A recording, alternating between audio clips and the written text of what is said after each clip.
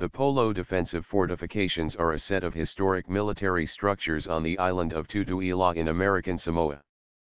Consisting of 3 concrete pillboxes along the beach, these fortifications were built by American Marines as part of a system of defenses against a feared Japanese amphibious invasion of Samoa during the early part of World War II. The Polo pillboxes stand out from other emplacements on Tutuila for their relatively less robust construction, possibly reflecting American tactical planning for greater defense in depth at this location. The threat of invasion eased by late 1942, and the fortifications never saw combat. The Polo fortifications were added to the United States National Register of Historic Places in 2012.